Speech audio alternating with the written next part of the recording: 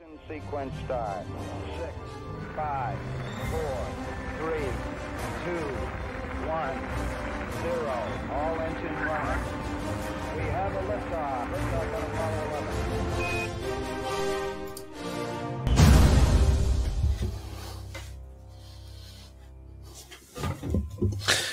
11. Good evening. Welcome to PCKC TV. This is our third installment of PCKC TV. We're really excited to be back with you. Hopefully you tuned in last week. We had a great Q&A session with Christopher Jackson. An awesome virtual walkthrough of the Hammerspace Community Workshop, thanks to our good friend Jelly Bean and the good folks at US Toy. So we're continuing the fun tonight. We've got actually the first of our regular scheduled shows, and this is going to be Talking Comics. We're going to be doing this every Wednesday at 7 o'clock. And I couldn't think of two better people to be talking comics with. So let's get this. Let's get the ball rolling here. I'm going to bring in Mr. Christopher Jackson, the owner of Planet Comicon Kansas City and the CEO of Planet Productions. Hey, Chris, how you doing? Doing well, John. Thanks. Thanks for bringing me on. Yeah, it's great to have you back here. Obviously, of course, what else would we be doing on a Wednesday night? There's not a lot of places that we could probably be running around and running out to, but it's fun. We get to talk about something that's really near and dear to your heart. We touched on this last time. Planet Comicon Kansas City is you would think it's unusual, but you would think it would not be an unusual thing. How much of a comic focus that show has, and that's something that's really important to you. And I don't know. I mean, it's kind of a cool thing. And of course, then there's a very special relationship that's at the heart of this too. So maybe you can introduce, your partner in crime for this new series here that we have with our live stream. We're bringing on tonight with us the owner of Elite Comics, William Binderup, one of my oldest friends here in Kansas City. I moved here in 1995 and met William not too long after that. Yep. And William is, as I said, the owner of Elite Comics in Kansas City, one of the top stores in the city. So, William, it's great to have you on, man. Sure, thank you. So it's let's talk a little bit of comics, but before we get to this, I do want to kind of touch on a few things. And by the way, let's go ahead and do the shameless plug, if you will, right? If you don't know Elite Comics, you need to know Elite Comics. And William and Elite Comics were there at the beginning of Planet Comicon Kansas City and have been great supporters of the show for the entire 20-year time. So much appreciated, William. Thank you. I'm glad to do it. It's one of our biggest weekends of the year every year. So, Chris, I'm going to put you on the spot first here, just because we need to get a little bit of the origin story here. Okay. How did you and William first meet up? My recollection is, which I think will be challenged by William, is that I met William at his store. I moved to Kansas City in 1995, late 95. I'd lived in Los Angeles for 10 years before that. Moved in late 95 to Kansas City. And one of the first things I always do is go around and check comic stores. Mm-hmm. And conventions. I'd actually been out to go to the convention put on by the Kansas City Comic Book Club in 1994 just to see if there was a market here that I could thrive in. And then when I got out here, I tried to meet all the store. I tried to go to all the stores, not necessarily meet the owners, but to go to all the stores. And that's my recollection of how I met William. And so this would have been around somewhere in between 96 and 98. That's what I kind of remember, William. So, yeah, let's hear the other side of the story. Okay, if I remember right, we were both picked to be shot into outer space in an experimental craft. Yes, that was my recollection. That's how I got my interest in space, William.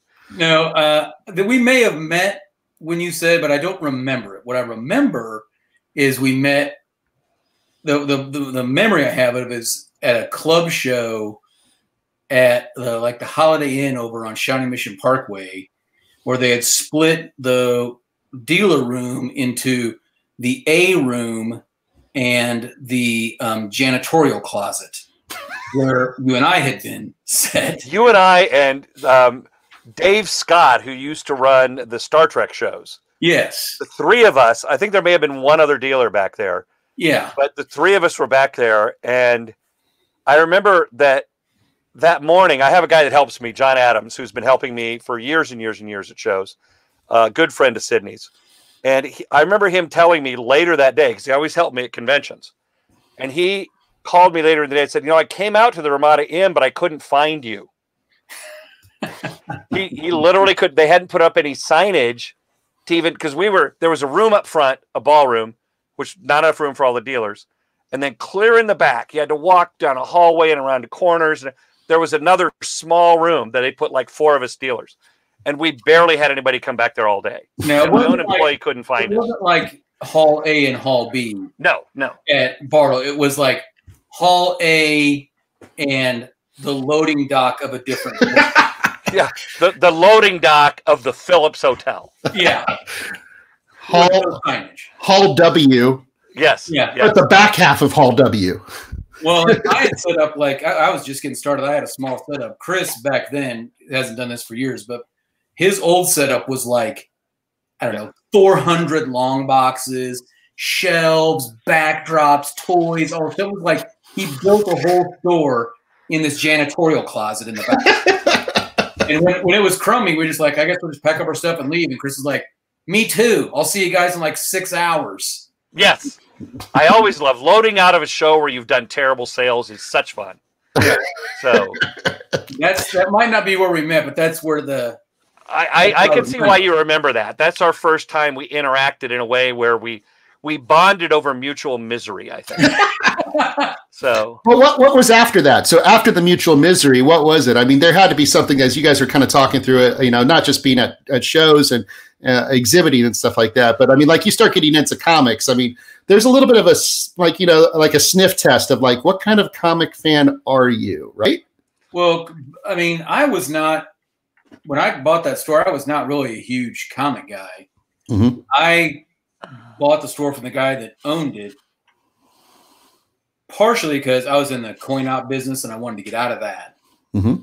And I was interested in comics and comic art, so I bought that store. But back then, I was not, way deep into knowledge about comics. Chris knew way more. He was schooling me on, you should be buying that old stuff. Don't worry about that new stuff. Buy that Silver Age stuff. I remember that I used to buy a lot of collections out here. And I remember I'd be down at your store and we'd talk a lot about buying old collections and marketing older comics. Yeah. And I kind of got you into buying those. And I'm really glad I did, because I kind of quit buying them at some point. I took my ads out of the paper. And now you have an opportunity to scoop up a lot of the great stuff that but I didn't really know exactly how to do that back then. I was, as with everything in the history of my life, is more like just dive into 20-foot deep water and then learn to swim once you're 80% drowned. And that's the right way to do these things, right? It's ready. It's ready, fire, aim. It's a way. Ready, fire, aim. I'm not sure it took me a second there, John. You had me on that one first. Yeah, right. So here, we already started to get some of these comics, comments in here from the stream. I love this one. This was a quick correction to my introduction. The top store, the top store. I caught myself saying one of the top stores, and I thought William would correct me, but thank you. I caught myself. But I'll let Randall do that for me. Yeah, right. Thank you, Randall, for correcting me in my gross misstatement of That's why we need these comment editors to keep us in line. So if you guys have questions for these two characters, anything, if we're talking about Elite, if we're talking about Planet Comicon, or if we really just want to go like a deep dive into comics, let's do it. So this is a great opportunity. Make sure that you're plugging your questions in on that sidebar there for Chris and William. Hey, let's talk a little bit. We're going to take a little pause for the cause here. Chris, we started this last week, and I think we're going to continue to do this throughout, how we are going to be supporting a lot of the retailers, artists, creators, the folks that are regulars at Planet Comicon Kansas City who are having a bit of a rough go right now, obviously with a lot of things that are kind of going on.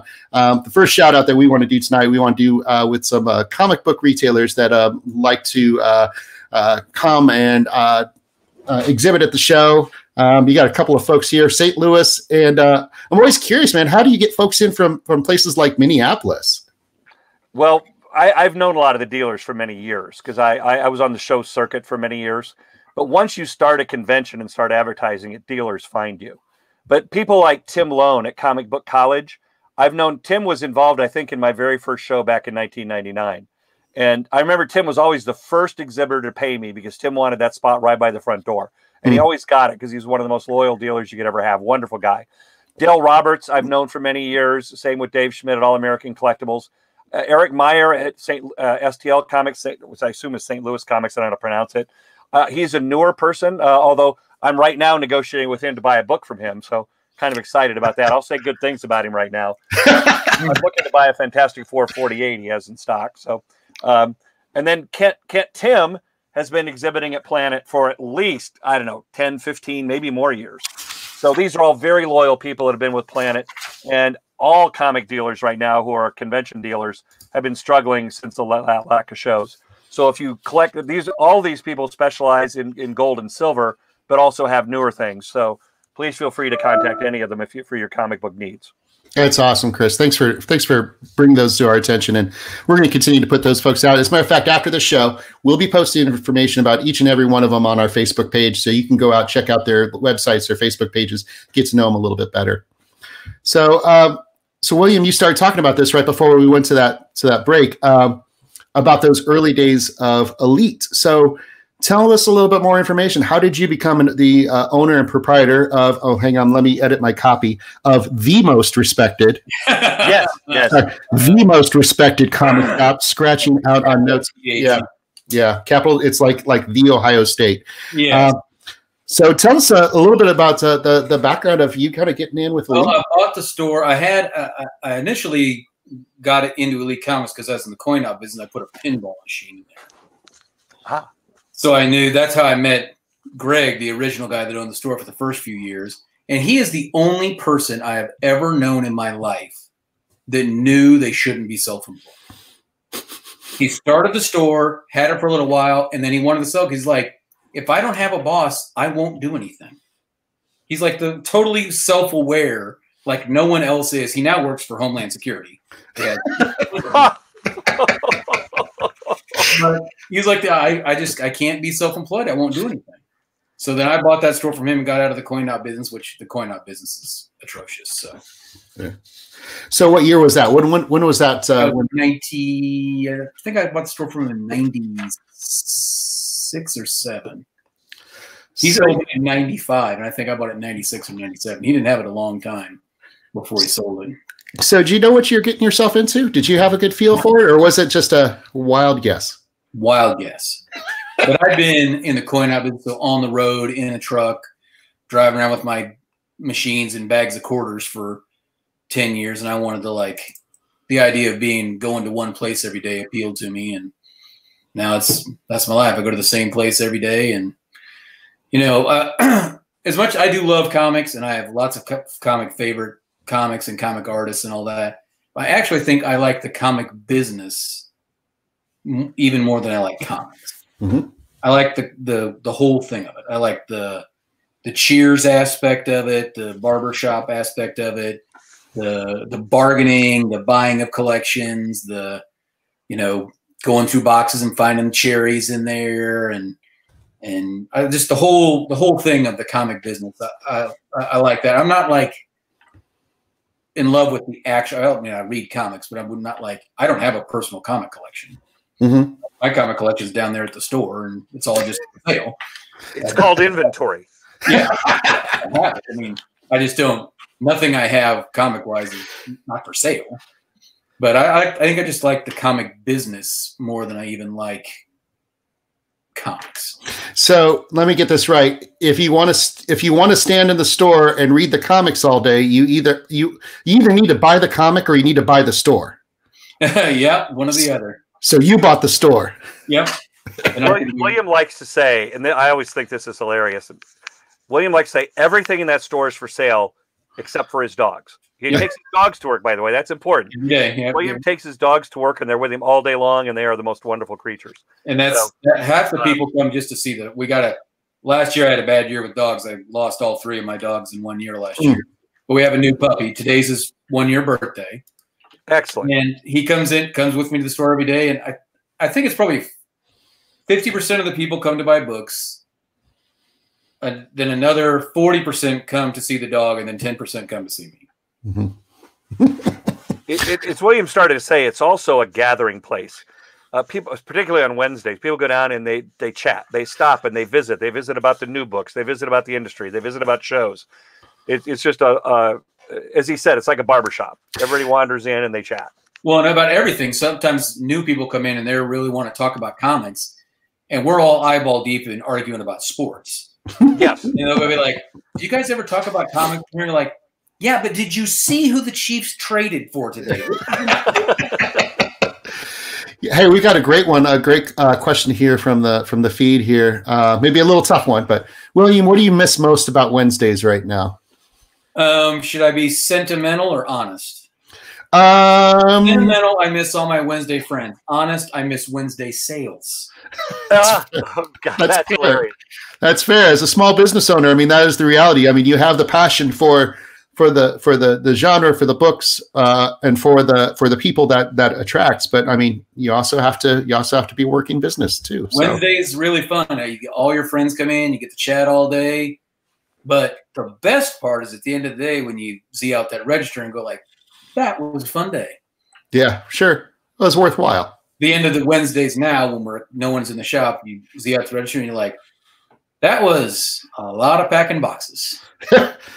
As I like this, CJ Bonds. Truth is good for the soul. So I mean, to be honest in your business is a good thing, and there's nothing wrong with that. To say that it's about the people, and it's also probably about doing what you love, and which is running a business at the same time. And I try and be straight up with people. When people like when they're trying to sell me something or buy something, they're like, well, make me a deal on this, or can I get this kind of deal on that? I like to be straight up with like, I am here to take care of me first.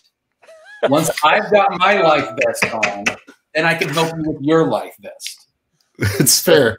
If I don't have the oxygen on, I'll pass out before I help you get yours on. So, or people are like, oh, if I win the lottery, I'll come in here and buy all this stuff for me. I go, let's just make it easy. I'll win the lottery, and you guys can have all this stuff.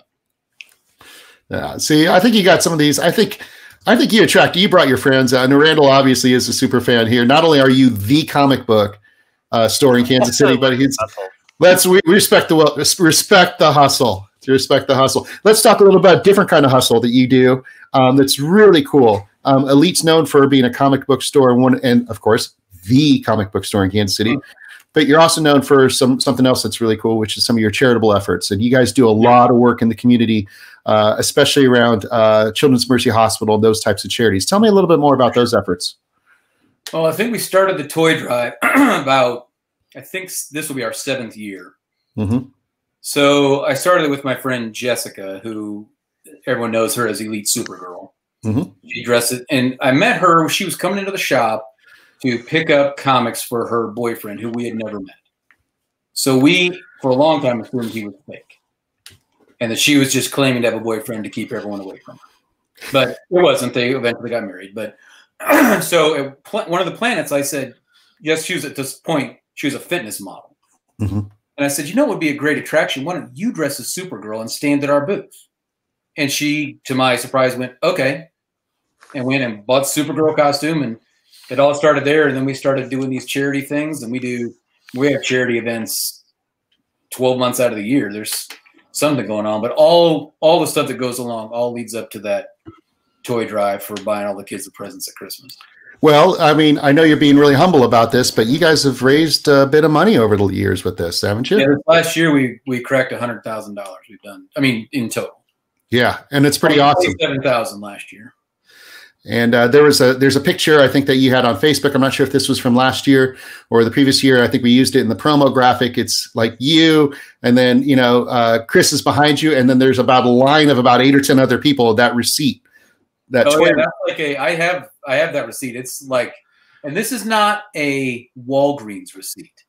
This is not CVS. Fake Walgreens receipt. This is a Target receipt. This is just a list of the items you bought, and it's like 50 feet long.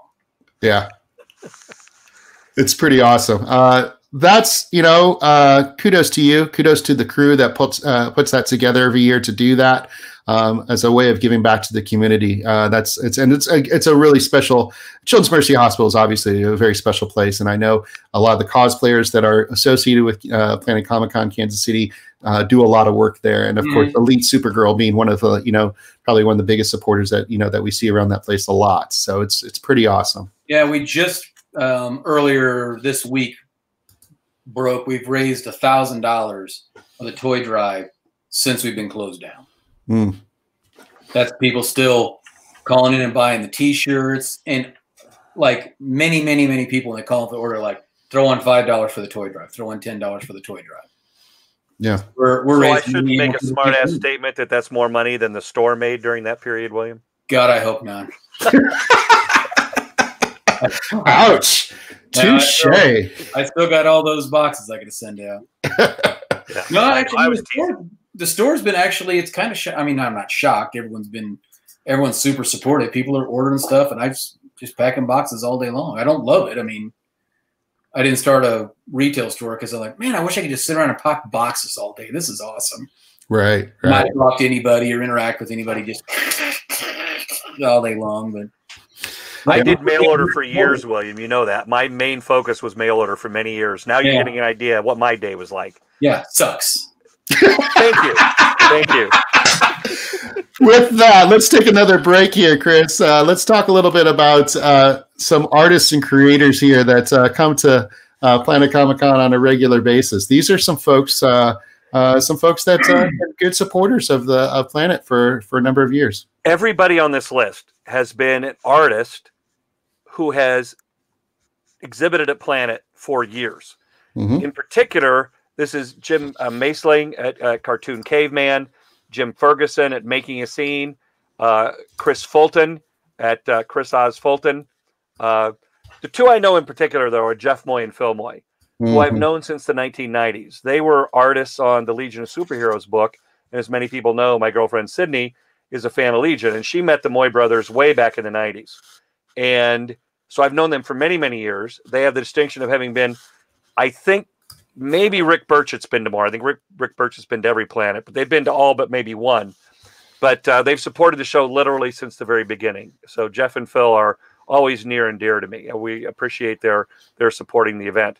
And this year in particular, Jeff and Phil were the designers of my two Planet Girls, which I have pins for that I'll show here in a minute. Yeah, let's see if you can pull those up. Jeff Moy and Phil Moy designed our two Planet Girls this year. Oh, those are awesome. We'll have these pins at whatever show we happen to have next, hopefully August. Right. So, those are fantastic. Yeah, they came out pretty well. These guys, they're very talented artists. Yeah. I love that, man. Yeah, and I think that's... You have to see the Moys and to think back like the Planet Entertainment Zone, that one very small corner up front. The entire show back 20 years ago would fit inside that corner.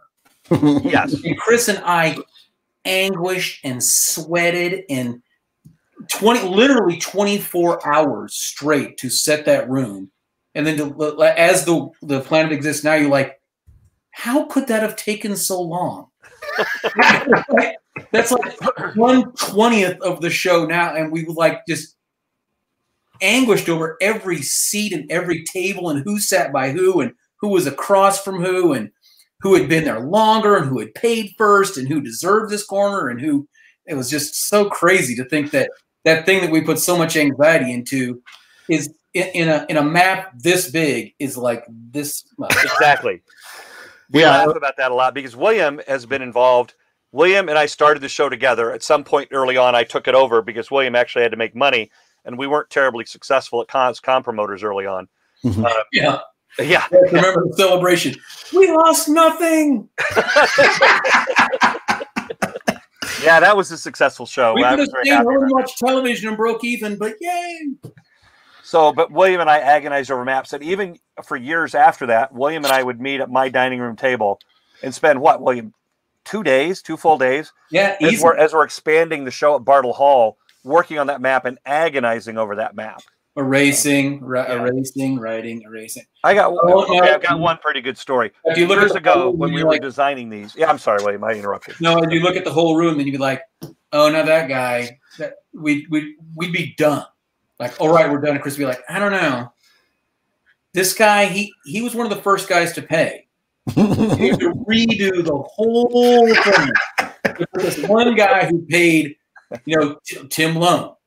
He paid first. He should really have a better spot than this. Then we have to like tile puzzle the entire room to get this guy where Chris won after it was already said. It was ridiculous. I was a bit painful to work with at times. Early on, though, I remember when it was one of Jason Aaron's first shows setting up at Planet. He supported the con for years. Right. But we decided in setting up the room that it'd be great to mix people up. We'd have Jason, we'd have artists in one table and some kind of crafter in the next. And I remember we put Jason next to a woman who did doilies. And just because we thought it'd be nice to mix it up a little bit. Yeah, that was not an awesome idea. But I remember Jason's setup. I think it was that show.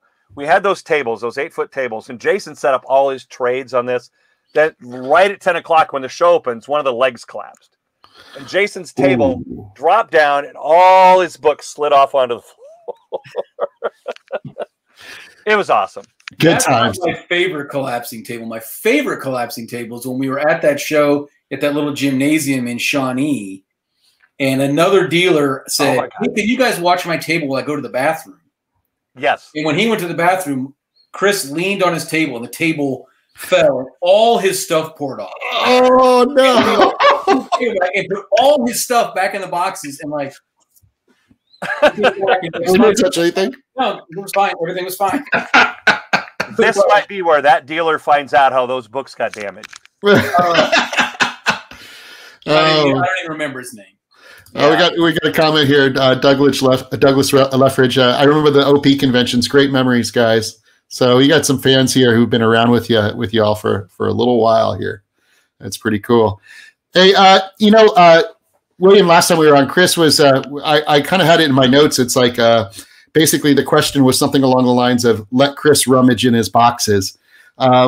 And he kind of walked us through some of these titles and was sharing books with us and stuff that he's been collecting, but also just talking about story arcs and books that he just has always loved. And I want to ask that of you.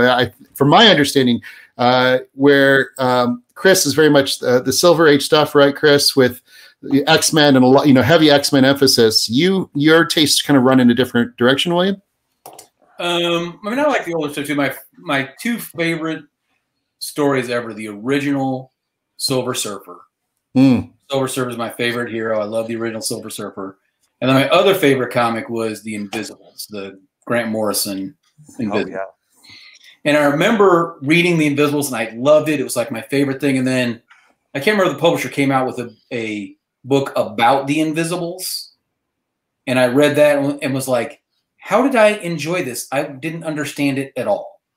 Once you went through and like, oh, this is all just obscure British political history. This has nothing to do with what you think it is. Mm-hmm. And Grant Morrison's always like, here's the story, and then down here's my critique of British society.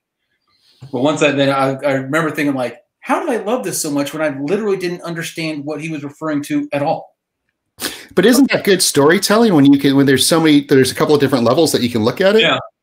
That's the Grant Morrison stuff. It's always his layers, But Silver Surfer is my number one for sure. I don't remember really being a morose child, but the whole idea of this guy like giving up everything and leaving the love of his life and being forced to be the herald for Galactus and trying to find planets for Galactus to devour that wouldn't, kill this big population. I don't know.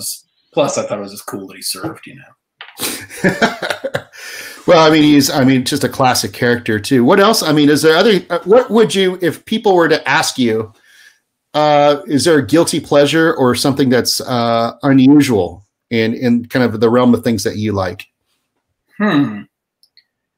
Guilty pleasure. Well, I don't know anything about guilty pleasure, but I have like a certain book that when people say, hey, I want to read something, what should I get? Mm-hmm. Number one right now is Saga. If someone what, William? I've missed that. the saga with Saga. Got it. Yes. I forget who writes it now. Yes, I know who it is. Brian K. Vaughan. Yes, Brian K. Vaughan. So that's a book we sell guaranteed. Mm-hmm. You buy that trade and you don't like it, you can bring it back. You don't ever brought it back because it's awesome. Everyone loves it. And it's not a real, I mean, it's a science fiction-y kind of fantasy book, but it's not real super genre where, oh, I don't like that stuff. Anyone can read that book and dig it. Mm-hmm. And then if someone says, oh, I like kind of like crime stuff, Scalped is where it's at. If you haven't read Scalped, you got to get Scalped.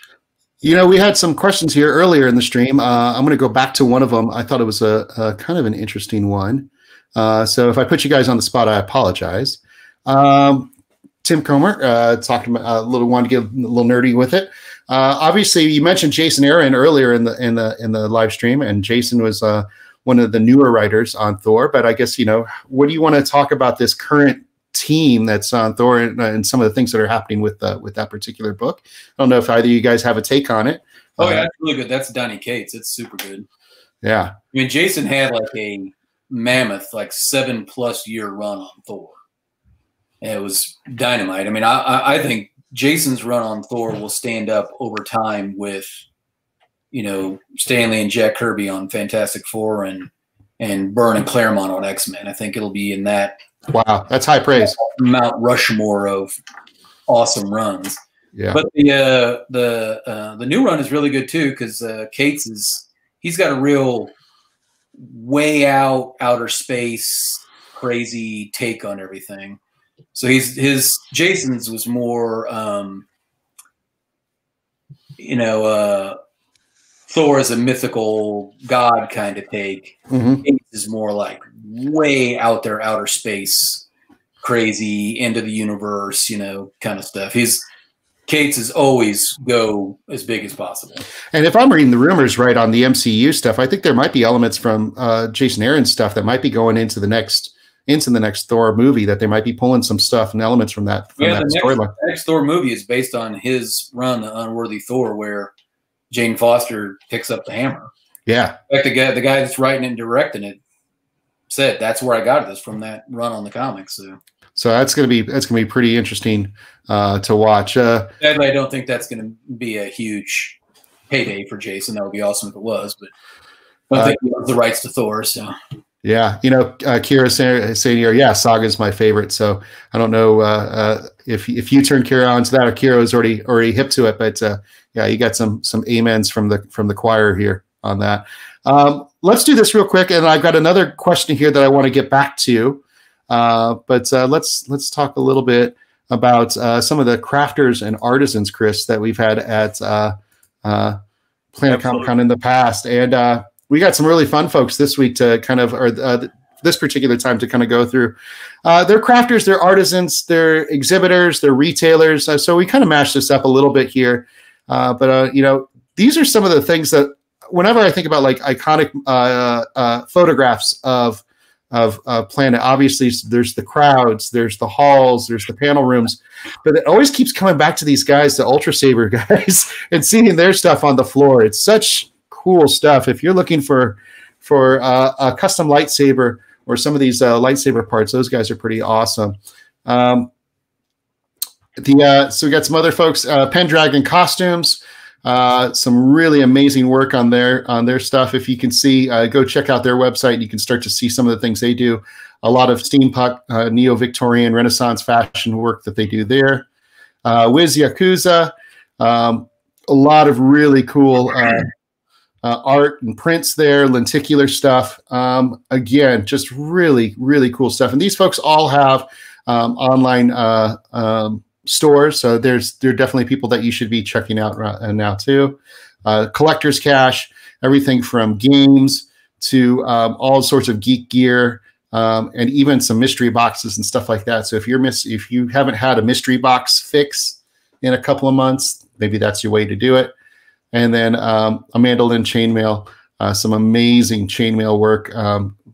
If you see pictures of her work, it's unmistakable. Some of the stuff that they do is pretty amazing. So, Chris, you always bring in some amazing folks every single year on the retail side of it, and it just the creativity that comes from that. It's, you know, to kind of have all these other elements to the show. It's always a lot of fun. Mike at Amanda Lynn Chainmail, by the way, they're very timely. They've now got some chainmail masks so they can distribute for the current COVID. They're pictured on their site, so go to their Facebook page, Amanda Lynn Chainmail, for your very own chainmail face mask to go grocery shopping. It's something you never knew that you were going to need, but now you need. How would one have known 6 months ago? It's a little bit hard on your ears, but that's right. A little heavier than the normal masks. And when it's all over, your ears are like down here on your face. It's more of a cloth mask decorated with chain. But right on. Yeah, it's not strictly chainmail. So I dig it. You know, and that's part of this too, is people are starting to just kind of roll with this this whole situation. And it's been really cool to see some of the creativity that's coming out of the community right now. It's hard, but you know, these things, these sort of times kind of, you know, define us in terms of how we react to it. And a lot of those exhibitors, retailers, all those folks are doing the best they can here. Let's get back to some of this. This is another good one here. Another great question. Douglas Leffridge, in your opinion, then, most overrated series or book, and also the most unnoticed gem out there, past or present? It's a good question. If you're looking at me to answer, William has much more knowledge about the newer material. I'll go. Most underrated book is the Kirby Mr. Miracle. That's one of the best comics ever made. I mean, I bought a collection and those were in it. And it took me all night to bag and board them because every one of them you just gotta like go through it. It's so good. And if people, I don't know if people are not gonna like this, but to me the most overrated character is the Punisher. I could agree with that. I just don't. I guess if people, I see him more as not like he's like the misperceived, like he's the hero. I'm like, sort of. I'm kind of an anti-hero or not exactly. I don't know. I'm just not in love with the Punisher, but a lot of people super duper love him, but a little overrated for me. Yeah, not your bag. No. Unnoticed gem. This will be an opportunity for you to go. Okay, hold on. Unnoticed gem. All right, let's zoom in. That's the one I wanted last time, Chris. That's the one I wanted to see. Maybe it's not a gem, but come on, it's cute. Okay. Peter Porker was pretty awesome. Peter Porker was the comic relief for Into the Spider-Verse for me, and it was one of those things when I kept seeing the trailers, and I'm not familiar with that particular book. I knew it was out there, but it was one of those like, really? Are you going to add that into the mix? And then after I see the movie, it's like, I don't know how you can do it without it. Into the Spider-Verse was wonderful and introduced Peter Porker into the actual kind of the universe, the MCU universe. It was beautifully done. So Punisher, I got that's the best. It'll be a short movie ever. San Diego. I've been going to San Diego since like 1987. About 1989, I was at San Diego Comicon, and Chuck Rosansky at Mile High Comics, one of the biggest dealers in the country, had an alcove. In that alcove, he'd picked up what they call the Mile High 2 collection. And in that collection were several cases of Amazing Spider-Man 129, which is the first appearance of the Punisher. And he had them in really nice bags and boards. And he was selling them mint, $5 a piece. That's the end of my story. Wow. I bought like 5 of them, and I wish every dollar I spent at that show would have been spent on that. Then I sold them when they were like $200. And now that'd be how much, William? How much would a 9.6 or a 9.8 Spider-Man 129 go for? $9,000. Yeah, there you go. Wow. He was selling them for $5. I remember I bought some of the Bantam Marvel paperbacks at $2 and some of those at $5. If I would have put 3 of the paperbacks back at $2, which now bring $5 slowly, and bought another Punisher, I would have been better off. Okay. Chris, enough of that. This guy might hang on, that's not the right one. There we go. This might be somebody, Andy McMahon. Thanks for giving the dealers a shout out. It means a lot to us, and way too many conventions don't care enough about the dealer room. So nice thank you from Andy there. From Duncanville Books. There you go. And we mentioned Andy last week, I believe, last Friday on a broadcast. But as I've said last Friday, a little difference with Planet from other shows is that I, as the owner, also am a comic collector and was a comic dealer for years. I was one of those guys in a couple of 10 by 10 booths on the corner selling my comics for years. So I have a better understanding of what the exhibitors go through than most people do. And I hope the dealers kind of recognize that I do give comics a priority in the room. I give comic dealers great spots. I highlight them. So thanks, Andy, for supporting the show for so long. Yeah, that's awesome. Yeah, thanks for watching, Andy. You know, there's another one. Here's a good question. I think I want to get to this question, but I want to ask let's just kind of address the topic that's on everybody's mind these days. How's William, how's the current situation kind of impacting comic book stores in general? Oh, I thought you were about the Masked Singer. Oh, there's that too, man. And we could go on about that as well. But I'm just messing with you. You mean I'm still trying to figure out some of those. And I think the clues are crap. I think the clues are we well on the same page with that? The clues are crap. Okay. How's all this? How are you guys dealing with this? How's the comic book retail industry dealing with the current situation as a whole? Well, not well. I mean, it's weird. It's bad, but I don't think it's worse than anything else. What might be worse is the internet comment people, which I don't know, once or twice a week make a mistake that I swear I will never do again and read comments. I mean, comments are like, if you could take pure evil and boil it down to letters, that's the comments section in the world. Don't look in the comments, Ray. I should never look in the comments. But but I mean, like, because we can't get comics because Diamond got quarantined and then two of the biggest printers got quarantined. And people are like, that's it. It's the end of comics. Comics are done. The industry's over. You're like, the whole world is practically shut down. I mean, it's not the end of comics.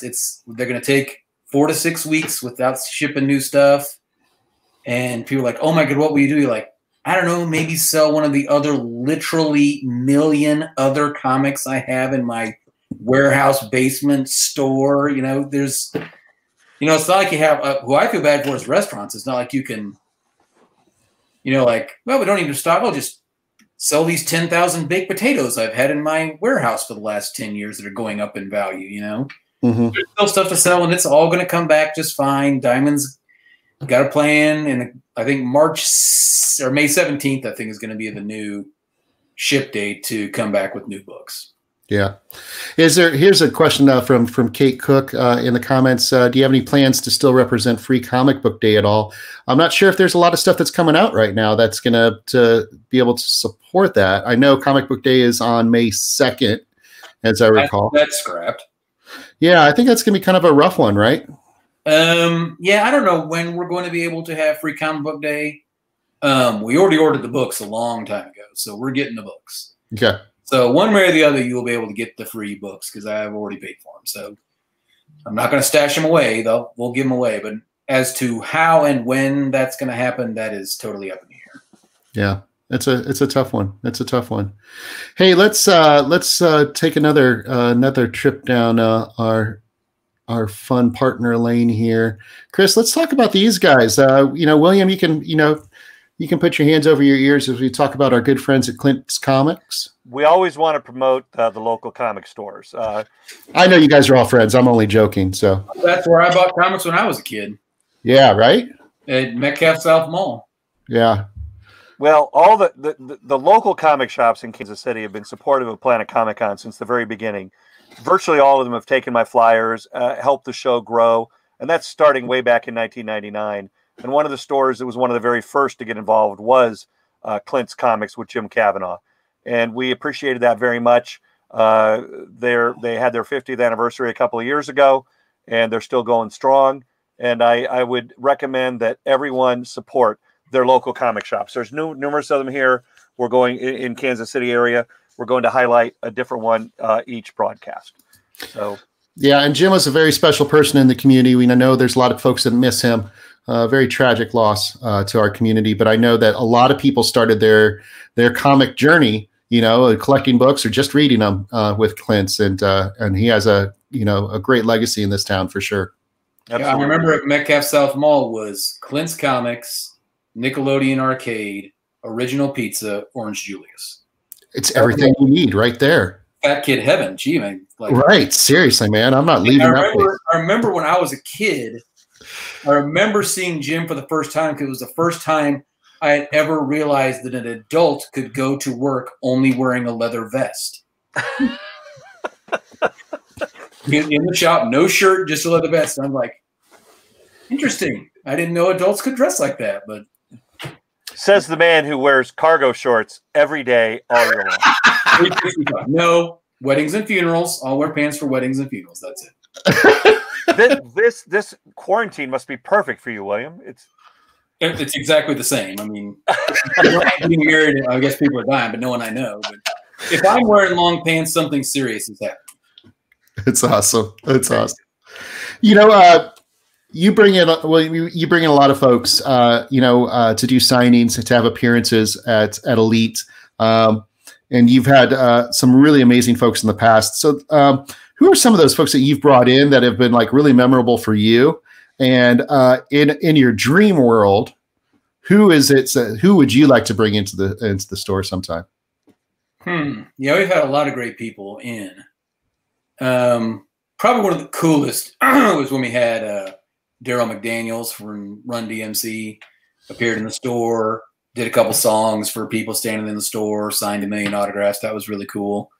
Just a couple months ago, we had in Ed Pisker and Jim Rugg, the comics kayfabe, and they did that Hip Hop Family Tree. That was really cool. I remember one of this was now what 12 years ago when Walking Dead came out. More than that, maybe 15 years ago. So at the time, Tony Moore lived in Kansas City when the #1 came out, and he was just a friend of ours. So we wanted to support his stupid little zombie book. So we ordered like 100 copies of this black and white book that at that time we were like, this is nothing. I mean, there's been 1 million zombie things. We want to support our friend. We'll buy his book. So we ordered 100 copies, sold them all for $3 a piece, and now those are worth like $2,000 a piece. So for a couple $100,000, I sold for $300. But literally knowing him, Kirkman, nobody knew that was going to take off. That was a total gamble. But that's pretty awesome, though. I mean, that's the fact that you can say that you had a role in helping that book, that artist, kind of get out there and do their thing. We sold 100 copies of the issue 1. That was our part in it. There you go. Well, I mean, it's something, that's for sure. Yeah. I think that also speaks to the fact that I think you and Chris both have this really interesting eye for, what's coming up and what's next. I think that's you guys have been able to hit that mark in so many different ways. I mean, and you guys, I mean, do you ever look at this sort of role as a kind of a gatekeeper or a tastemaker and just kind of wonder how you got there, within the community? Oh, I don't know. I guess I never thought of myself as a gatekeeper or a tastemaker. Because I don't know. I guess I don't really see myself like that. I kind of see myself as the opposite of that, in that I'm not pushing anything. I have no agenda. I don't collect anything. I don't. I'm not a Marvel store. I'm not a DC store. I'm not a indie store, people that are like, they won't sell anything that's black and white, or they're, if it's not an indie comic with really bad art and incomprehensible story, it's superhero books, like I'm just here to like give people what they want to buy. And, there's no agenda, no judgment. People want to buy, come in once a month, and a grown man wants to come in and buy My Little Pony once a month. If the guy's got $5, I don't care what he buys. I collect the little green presidential portraiture. That's what I'm interested in. What's this? It's the saying, "Don't yuck somebody else's yum." Yeah. I mean, everyone's got their own taste, but I've heard stories of shops or dealers that are like, they feel they're an aficionado and the other people are cretins and they're trying to educate them. I'm not trying to educate anyone. I'm just like trying to let everyone have a good time and like what they like. And, So you're not like the comic book guy from The Simpsons. No, that's not Elite. Elite's more like everyone's welcome. Just come in and buy your stuff and hang out and chew the fat a little bit and BS, have a piece of cake and beat it. There you go. There you go.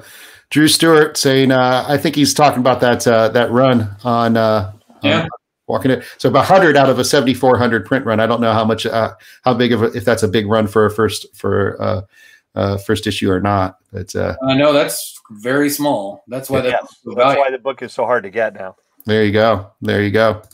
But who knew? I mean, a black and white zombie book, that was a total crapshoot. But that thing blew up like that was just a one in a million. And I knew they made it, really, really made it when a few years ago they had Kansas lottery, The Walking Dead scratcher tickets. I was like, no, The Walking Dead could not be any more mainstream. That's right. That's right. Abby Gomberg saying, every time I miss the cake, there's never enough cake. Man, I don't know. Last Free Comic Day, I think we had 6 Costco sheet cakes. Oh my God. It's like if you put them together, it's a sheet cake the size of a billiards table. I don't know how many more we could get. Oh my gosh. I wanted to throw in there that William can say he doesn't, and he doesn't. He really doesn't push one particular thing. He does know what's popular. He does know what people are buying. He does know what's selling well. But William has had a hand in almost every comic creator guest that we've invited to Planet over the years. I consult William every step of the way on comic creator guests, particularly people that are publishing in the last 10 or 15 years, because he has a much better feel for who the public wants to meet. I mean, when I wanted to invite somebody for Planet Comicon 2020, and William said, you got to get Art Germ. You got to get Art Germ. And William is the reason I sought out Art Germ. I went to New York Comic Con. I went to his table. I hung out till I could talk to his agent. He was awfully busy, which I was happy to see. So I barely got to talk to him. But I sought him out specifically because William suggested Art Germ. And that's just one example of many. So, yeah. And of course, this virus had to mess up the fact that this was going to be either Art Germ did 3 shows, New York Comic Con, Planet, San Diego. He was only going to do 3 shows this year, mine and New York and San Diego. And I was going to be that was pretty special. And now it's not going to happen that way. Yeah. Yeah, it's tough. I mean, but I think there's I think you guys are doing everything you can. I think from what you're telling me about Elite, I mean, that you're kind of keeping those doors open and you're still serving the public, and Chris, you're doing the same thing. We're trying to get those artists, in front of folks and try to bring our exhibitors and retailers into the conversation as well. So I think it's you guys are still doing that, even though it's like, like you guys have said, it's weird. It's just absolutely weird right now. But that's the hard part about it. It's going to be weird for a little while, but you're still doing stuff. William, talk a little bit about, kind of you said you're doing a lot of fulfillment stuff. You're doing a lot of, boxing and taping and sending and mailing. Is that, I know it's tough for you, but is that a great way for fans to still kind of get with you and still, get their fix? Yeah. Everyone's just sending me, texting me or Facebook message or email or whatever they need. Or we put up, like tomorrow night, we're going to do a Facebook Live claim auction. So we have a big wall of books with numbers. Awesome. And just go in and go like, oh, take number 1, I'll take number 5, whatever. And we just pull them down, send them a PayPal invoice and mail it out to them. And then people are, getting back issues and trades. We put up like a recommended reading. So like, if this is a book, if you haven't read it, you should buy it. And then with every package, I put in some little prizes, a little surprise. So it's more fun. Mm-hmm. So, I mean, what's the fun of just buying a thing and opening it? Right. You know what you're going to get. You get some stickers, maybe a poster, maybe 2 or 3 sheets of Thai-grade toilet paper, something, something nice. Something people need. Yeah. 3-ply toilet paper. Hey, Mark Argenbright, we know this guy, Mr. Jellybean over at US Toy. He had a quite good one here. What books are moving during this at-home time? What's catching people's attention? Is it a lot of Walking Dead? It's not a lot of Walking Dead. People have guys specifically said, "Hey, I want to get into some indie books. What's good? No zombies." I think this isn't obviously not a zombie apocalypse. We've taken 2 baby steps in that direction, and people are like, "No zombies for me." Yeah. people want something a little lighter and a little funner. I think once we can get back and the comics are back in, I think people are going to like that whole heroic journey, heroes and villains, and because the real world kind of sucks because you can't beat up your problems. You can't punch a virus. You can't. People's real problems are viruses and money and high blood pressure and cholesterol and that people want to get back to the heroes and villains and that the thing that comics are built on, heroes and saving the day. I think what William is saying is there's a little escapism going on here. Yeah, that's what people need right now. Exactly, that's exactly right. That's awesome. That's what conventions and comic stores are designed for. They're designed for somebody like my age to take me back to my youth. What did I buy when I was a kid? And that's one of the things that we're involved with. So, well, I think that Chris just kind of sums it up here. Is I miss Comic-Con because it's my happy place and where I can be myself.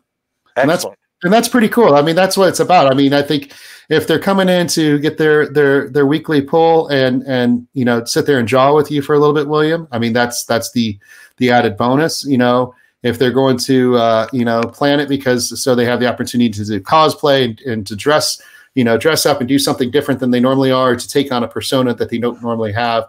That's the cool thing about the community that Planet Comicon brings together. And I think, and you guys are obviously a big part of that. I mean, an event that started 20 years ago, still going really strong. So it's really cool that you guys would have the opportunity to do that. And then Chris has been able to carry that forward. And William, you've been able to do the same thing at Elite from your side of the world, the comics I think world. that's the thing with both the comic shop and the convention is it's cool to go to a place where you're with your people.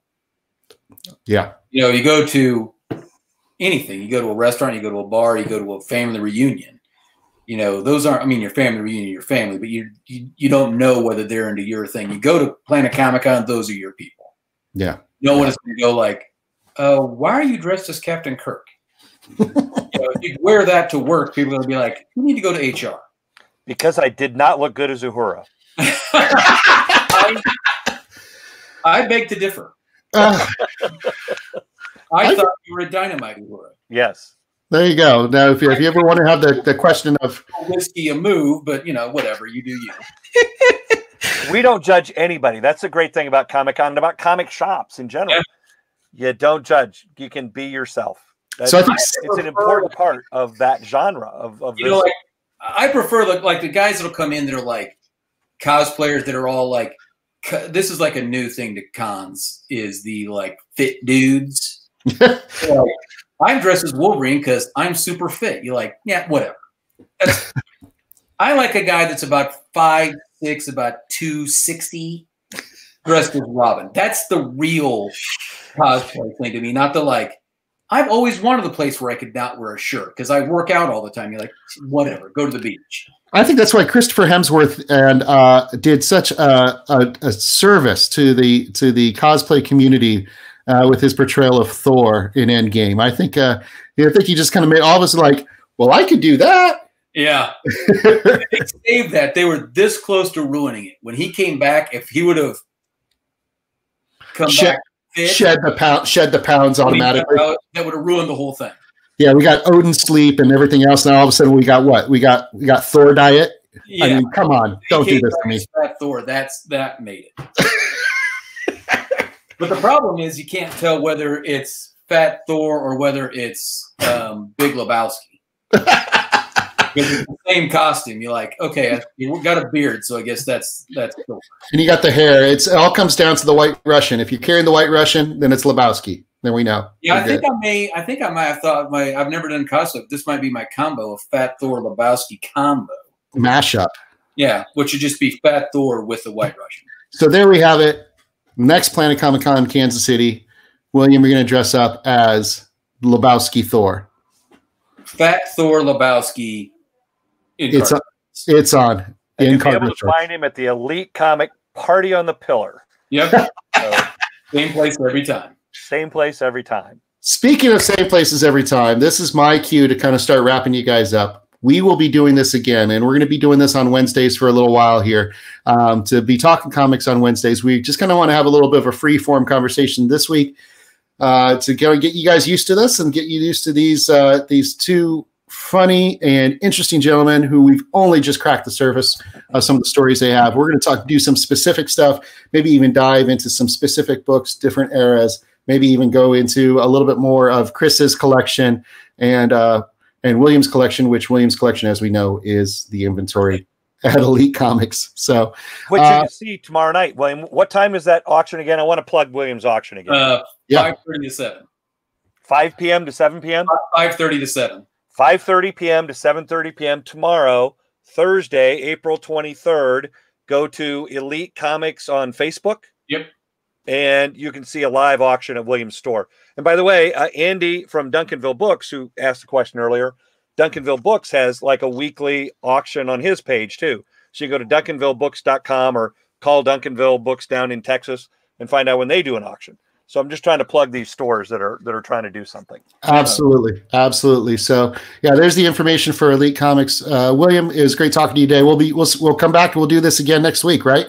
Yep. Sounds good. Awesome. Chris, thanks for being here too. I think it's going to be, we're looking forward to, I want to see more what's in those boxes behind you. So we got some more fun stuff that we can do because there's more stuff where that Peter Porker came from.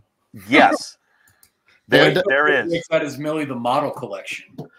We talked about this last time. And what was they were awesome. They were awesome. Who was it? Was it Tessie the nurse or something Tessie like that? the typist and Nellie the nurse. Nellie the nurse. Of course, there has to be the alliteration, right? Yeah. You know, we all decided Nellie the nurse is the one who's still working and is really busy these days. Yes. Nellie's quite busy. Yeah. So everyone at the hospital. So we've got some other things happening. This is my time to plug out some of the other stuff we got. We've got this upcoming live stream on Sunday afternoon at 2:00. If you guys haven't heard, we've got a great guest with us for the Cosplay Crafter live stream series with US Toy Magic and Costume Shop. Our good friend Dustin Evans, who is also behind the scenes today, helping us out with some production assistance. They will be running a live stream on Sunday, 2 p.m., facebook.com/Planet Comicon KC/live with Oh My Sophie. And she's going to be talking about cosplay and crafting, but she's also going to be talking a lot about this social media empire that she has started to build for herself. And she's a fantastic force within the local cosplay community. And we're looking forward to Jelly Bean having the opportunity to talk with her and maybe Mr. Jackson. I'm hoping that you're going to be able to pop in. I will pop in. Awesome. And you guys can join the conversation on Sunday. So this is the opportunity to thank the folks that are kind of behind the scenes here. Again, Dustin Evans, who you guys can't see, who's off screen, who's waving like a madman and just kind of laughing and pointing out all the really good comments for us. So, Chris, thanks for getting us all together to be working on this stuff. My partner in crime over at US Toy, Mark Argenbright, aka Jelly Bean, who you'll be talking to on Sunday. And then, of course, our great sponsors, Planet Comicon sponsors, who have been supporting us this year and continue to support us as we move towards August. And so we also want to thank them for coming along for the ride. So, hey, guys, I want to say thank you very much. And we'll let's do this again next week, and let's just meet up right here, right? Sounds like a plan. I was kind of busy next week, but I'll try to make time. If you could just free up some time, that would be awesome, all right? All right, guys. Absolutely. Take care. We'll see you next week. All right. Thanks for everybody for tuning in.